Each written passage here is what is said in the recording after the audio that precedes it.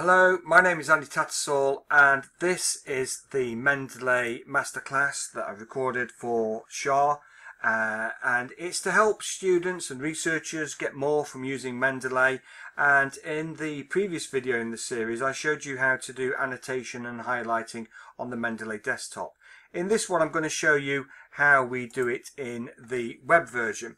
So I've got my Mendeley database here, which is reflective of the one that I've got on the desktop version, and I can see by which papers I've got the actual references. I actually got the full PDFs to go along with the references. So all I need to do on this to open it up is double click the PDF and it opens a new window, and then in there I can go in and highlight it like I would do with a marker pen. So I can go and choose the colour of the pen that I want.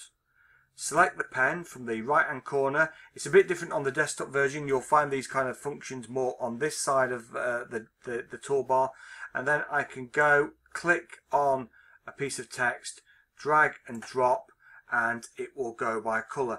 Now for some reason it seems to have kind of dragged more than I actually wanted, so it may be a little bit kind of tricky, but it's still useful to kind of use. I can also leave sticky notes. If I click the sticky notes, I can select on the text where I want to put it.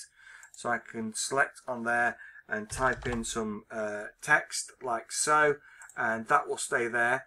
So when I sync up my desktop version, which I'll do now, so I'll go into my desktop version and just sync it up like so. Just wait for it to go along the toolbar here at the bottom, and then go into that PDF, and it's opened up in the exact point where I left it, and you can see that note has appeared there on the desktop version. So it's very, very good in terms of reflecting what you've done and mirroring what you do on one compared to the other. So it's a very, very useful tool in terms of annotating your PDFs.